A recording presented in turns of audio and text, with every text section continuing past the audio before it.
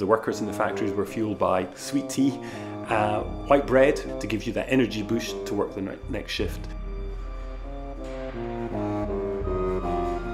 And we had a really good butcher. There was a fruit and veg delivery van. We had a fishmonger van because there was no supermarkets.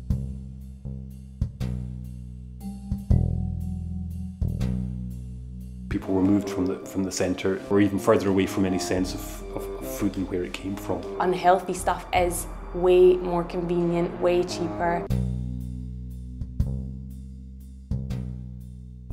He got hold of the best produce because he didn't look anywhere else. Began turning it into a market garden where we could grow the things which weren't locally available. Greater resilience within our own farming communities. Our priority is that the food is affordable and tasty.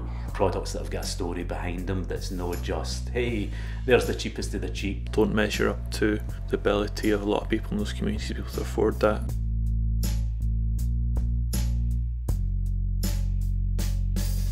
The recipes my father started with were from his aunties. I was really lucky to have parents that were really interested in cooking. You know, didn't want to waste food, you got leftovers. But they cooked. If they were making soup, they made it with the meat on the bone, made a stock, they get 3 meals out of it. Mostly soup. Neighbours would get a bowl of soup. Uncle Billy doing the soup and everybody all eating together, all at haphazard. And they would eat any soup, Mary, because our soup was legendary. There was no real affectation about the food, they made it as best they could. Putting a good plate of nutritious food on the table, that's everybody's right.